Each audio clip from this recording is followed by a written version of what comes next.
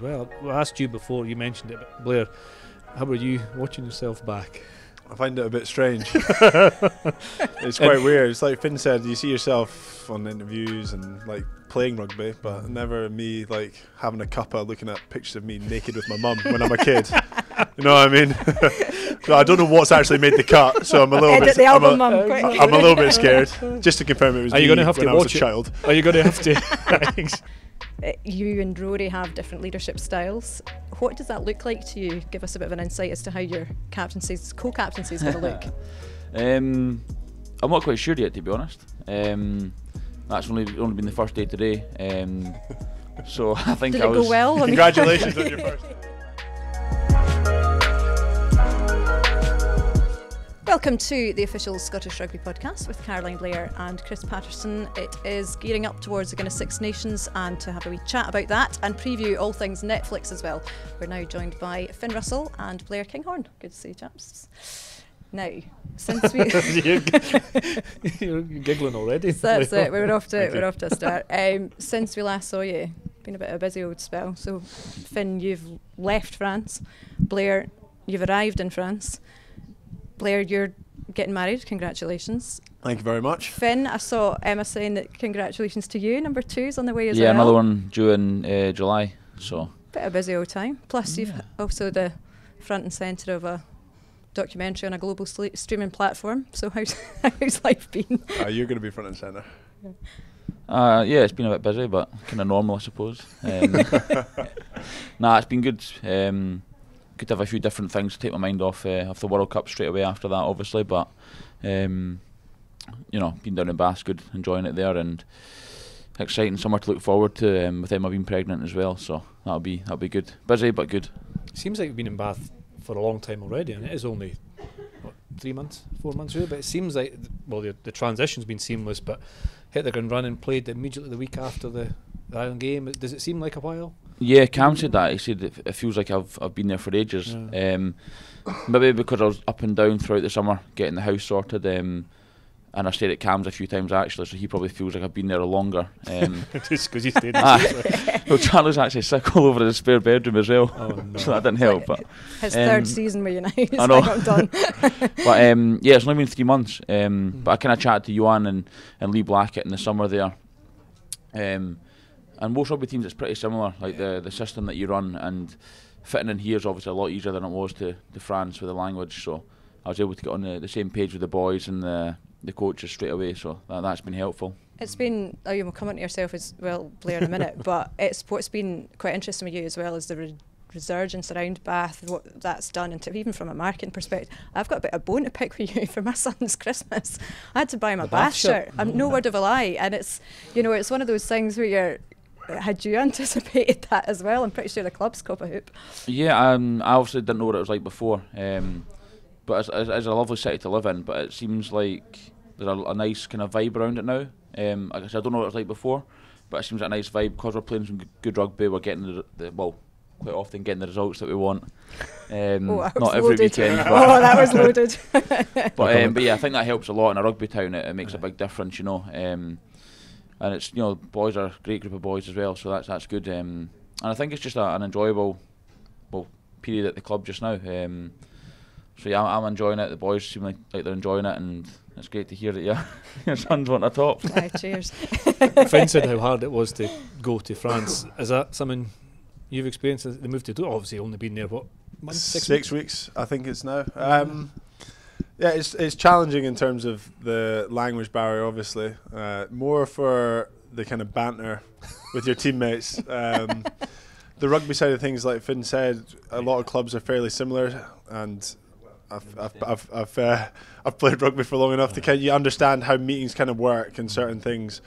But we've got a few lads who speak really good English, so they translate to me in meetings, and it's really helpful. It's a rugby language, isn't it? Like in terms of a play or a sequence or a call, no matter what name it's given, it could be in any language. You learn the sequence, you learn the play. I assume it's off field. It's more difficult in terms of phoning post offices or deliveries. Or the admin stuff over there is crazy at the moment. But luckily they've got a good team over there who have helped me settle in really nicely. Do you feel that you've got a voice as well in the squad already in terms of what your thoughts are and how you want to push things as well? No, not at all.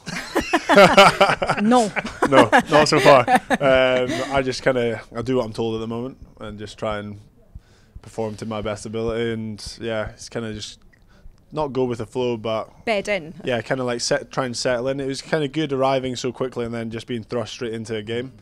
Didn't you really went have off, weren't you? I mean, that was like you'd barely got off I'd the flight. I'd done one full day of training and then just kind of straight in, so it was kind of nice to kind of get chucked in at the deep end. You could kind of use it as like an excuse if you're like in the wrong position or if you were doing something wrong, whereas now like I fully know the system.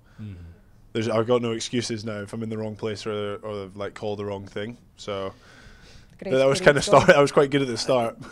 On that point, I mean, I've got this kind of romantic vision really of French rugby being less structured in some ways than maybe some of rugby been exposed to before. Is that the case? Like, is it a little bit more flair based? Obviously, some massive humans up front can give you go forward possession, but it does look as if the natural gameplay just falls into place. Would you say it's less structured in Toulouse, or is it more? I'd say it's less structured than probably the rugby we play back in Scotland. I think we do have structure, and it may look like chaos on the pitch at some points, but boys seem to know what they're doing.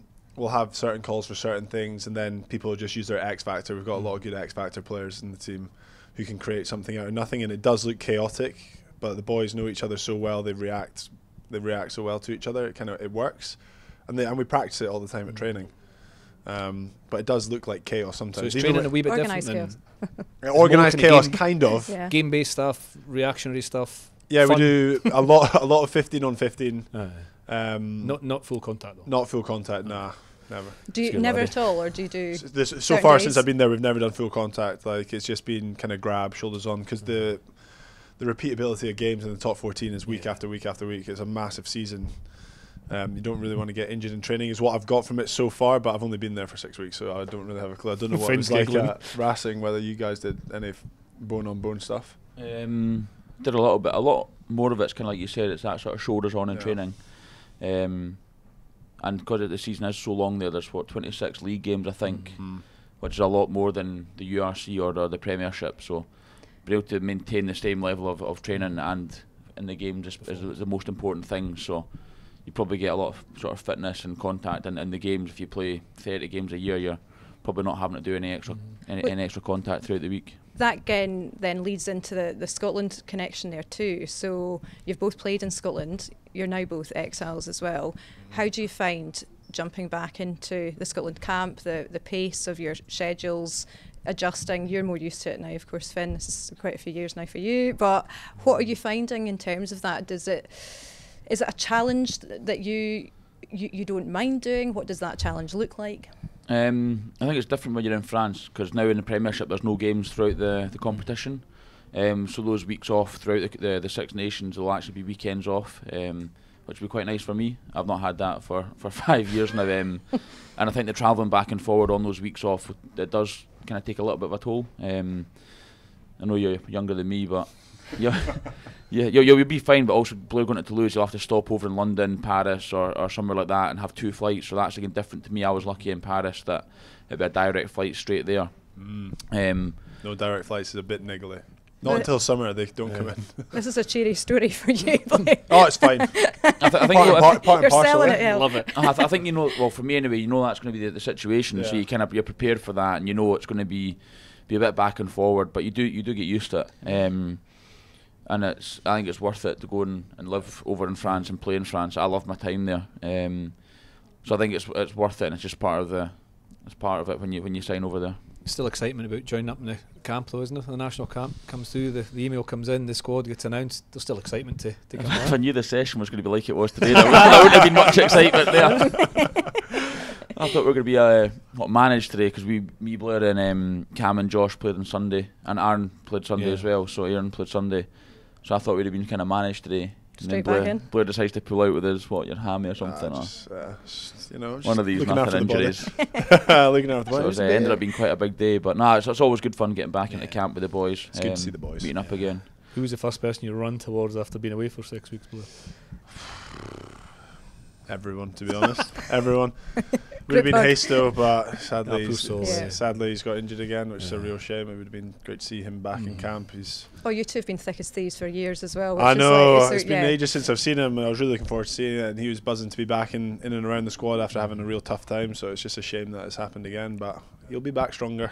Finn, you've obviously been named co-captain as well. You've said it already to Scottish Rugby. You and Rory have different leadership styles. What does that look like to you? Give us a bit of an insight as to how your co-captaincy is going to look. I'm not quite sure yet, to be honest. That's only been the first day today. So I think Did it go well? Congratulations on your first day. Thank you. You just told us he trained too long. I know. Bit of feedback there to Gregor. So.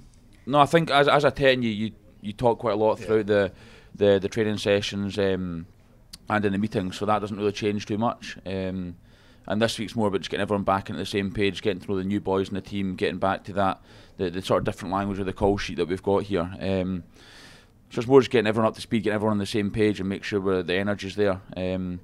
Which it was actually today. It was actually a really good session. So again, just being able to back that up tomorrow, and then us, the exiles, will go back home to our clubs and then come back in next week. So when did he tell you? On Saturday night, and just me and Darge are going to be co-captains for the campaign. So, which is obviously brilliant news, but I was still trying to get ready for the game the next day. So I was quite relaxed and said thank you very much, obviously. But then I was kind of in the team hotel getting ready for the game. So I was kind of straight on to the next thing. It's rugby, isn't it? Bit distracted with the game. Oh, this is coming out now. It was a brilliant. Still a bit raw. We spoke about this earlier on. It was a brilliant bit in the second half where you lads just kicked the ball back to each other. I thought it was going to go the way of the Gloucester game actually, but it was. I just kicked out. Sorry. Yeah, he cracked first. I got him. They were speaking to me on my inside. Tom and Ramos was speaking to me, and I have no idea what he was saying. And then I just kind of, if you actually watch the footage back, I kind of mark it and then hesitantly walk a bit and then mark it again. And then it cuts to you giggling. I was laughing because I knew it was Blair back there, and I was thinking what the two Scottish guys just going back and forward to each other in a standoff, and then like I say, Blair cracked first, so it was fine. Oh, this is brutal. Elbows are right. Takes the small wins when he can get them. It's fine. In terms of, when we talk, one of the things that we said about the year that you've both had, Netflix coming through as well. You both play a prominent role in that. What was that experience like? Finn, we'll start with you, especially with this first episode. We've seen with your family in Paris as well. It's surely quite surreal. Yeah, it was quite weird watching myself back on the screen. Obviously, you see maybe interviews and stuff that you've done after games, but not in a series, like a filming kind of. In your house. Yeah, so that was very different. I was pretty relaxed with it all. They're not kind of getting in the way of the cameras, and my family were pretty relaxed around it, and I think it'll be good for the sport, to be honest. You'll see what we get up to a little bit day to day outside of rugby, and then you'll actually see how we can interact with each other on the pitch, and how that kind of goes, and how we sort of tick what we have to do to prepare for a game coming up at the weekend. And I don't know about the rest of the episodes, but you might be able to see some of the pressures that come in throughout the competition, some of the highs, some of the lows, and how us as an individual take that, and as a team how we try and keep going throughout the competition. So I think it'll be a good insight to the viewers who potentially don't really understand the competition or don't understand rugby. It'll give them an insight into how it is, and also from watching other documentaries like The Drive to Survive, or I think Breakpoint's another one, in Full Swing, is it golf, I think? After watching them, you feel like you kind of know the players or the drivers themselves, so you have a bit more added interest to actually watch the sport that's on. So I'd like to think it'll be the same with rugby when they get to know us and or feel that they know us on a personal note, that they'll then have that interest watching Scotland play, or whichever team it is, or whoever they think is the funniest or the best, or whoever they like the most. They'll have a bit of an added interest to watch that team. Did you have to think about that though, from you as a family and your own personal side, because it's incredibly generous of you on a lot of levels to help grow the game in this way by opening the doors to your personal life and in such an intimate way? Nah, not really. I thought the more access they can get, the better a show they're going to be able to make, and then that's going to be the best thing for rugby. And we're here obviously playing to win, but also it's to try and grow the sport and give young kids that inspiration to come through. So the more people we can get involved in the sport and get watching it, the better it's going to be for however long we keep playing for, and then also for young kids coming through. It'll make a better sport and a better viewing platform for everyone.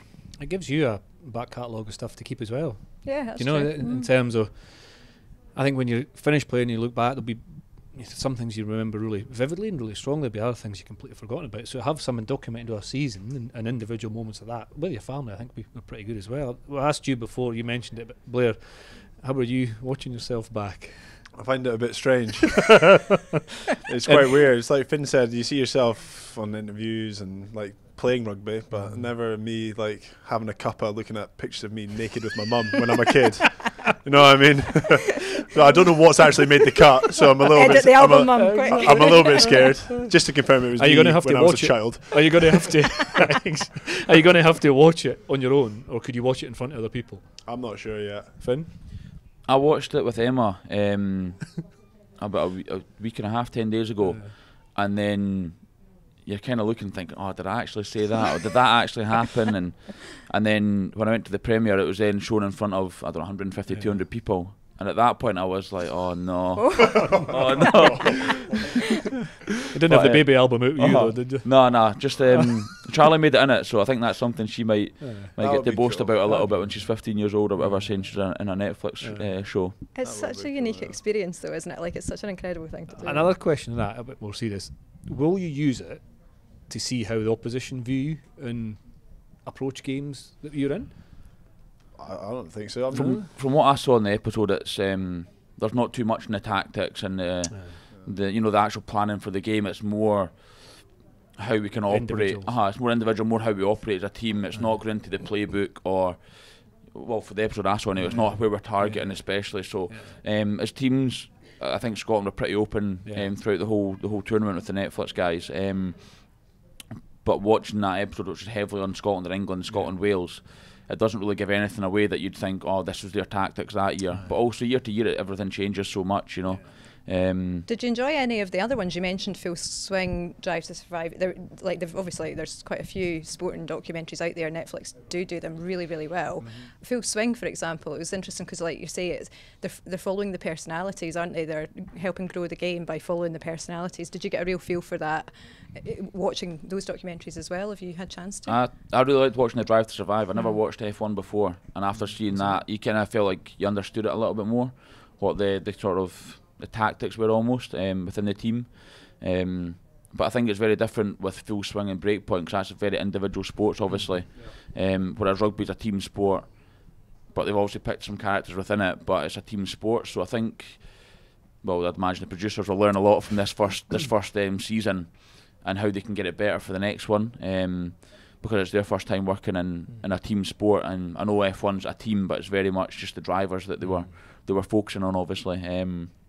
But that's what I kind of mentioned earlier about having that added interest, because it felt like you understood a little bit more about the tactics that were going on with F1 or what actually happened. Before it's something that my dad might have watched, and I was thinking, why does he watch this? But it's the storyline. It's just it's like an hour and a half race. But then when you watch that, you then start thinking, oh, it's actually quite good. You feel like you can get into it because you think you understand it a lot more. So I think for the Six Nations, a lot of people probably find rugby quite hard to understand. But if they watch this and figure out a little bit more what goes on, what maybe not the rules are, but what everyone's trying to achieve in this tournament, and what, like I say, the highs, the lows, the ups and downs are, they'll get more into it.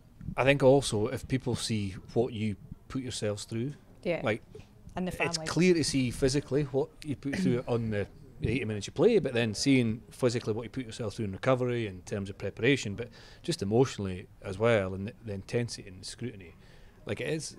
I think they'll be looking for sympathy for these players, but I think there will be. I'll take it. But I think it'll be an eye opener for a lot of people to say, actually, the level of commitment and the level of kind of performance these guys contribute to playing for their country is just off the charts, and I think it's great for people to understand that. I think on that point. I think you're both really good examples of where you have had media scrutiny at different points. You've both been in the headlines. You've had, everybody's. Yeah, that's in the show as well. Yeah. You've had a great sell ahead. You've both had like that experience too. In terms of, you signed up to playing rugby, didn't you? This is your job, and I know it's a part of the job. But what is that side of it like for you? I guess give us a bit of a teaser into what we can expect to see in that episode in terms of what you disclose and how you feel about that side of things. My side of things is more just about like the kind of criticism that we kind of get.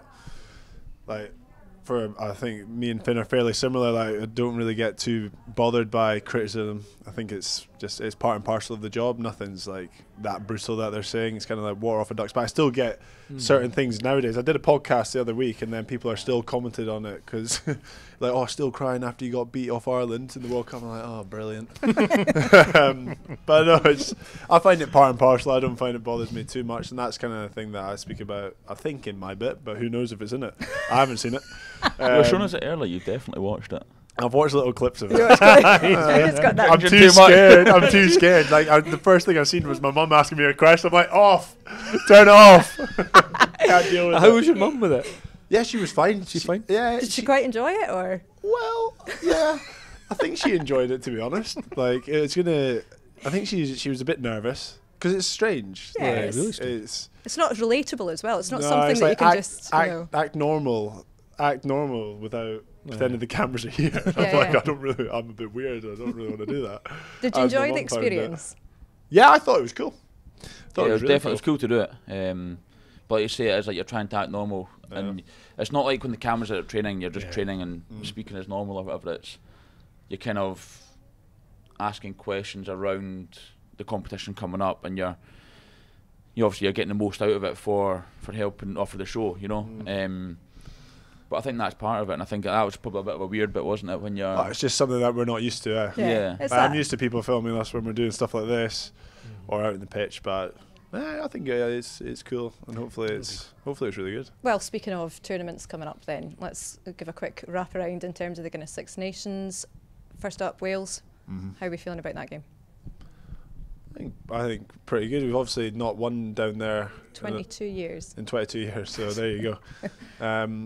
I think it's something that it's a place that we need to go and win, and I think if we win away from home, somewhere we've not won in 22 years, it's a good kickstart to the campaign. It could really start some momentum, so I feel like it's going to be an exciting opportunity. Obviously, we performed really well when we played Wales in the last Six Nations, but they'll obviously be a new different team, so it's going to be a good challenge, but it's a great place to go play rugby.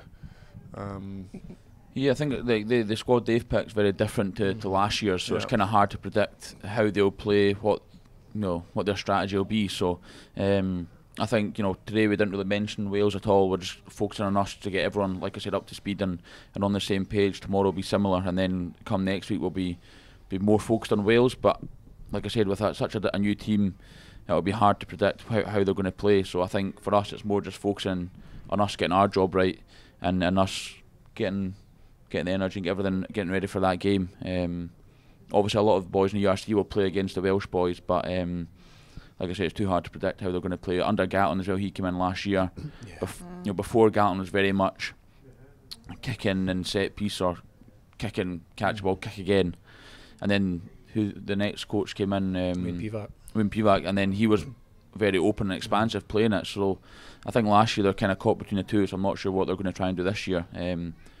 But yeah, I think like Blair said, if we can get off to a win down there, that'll start us off obviously really well in the tournament. But it's not obviously an easy place to go, as we've not won there in quite a while. It's often the same. Like the opening weekend of the Six Nations, there's always change going into the Six Nations. There's always a fresh start, a new start, new focuses.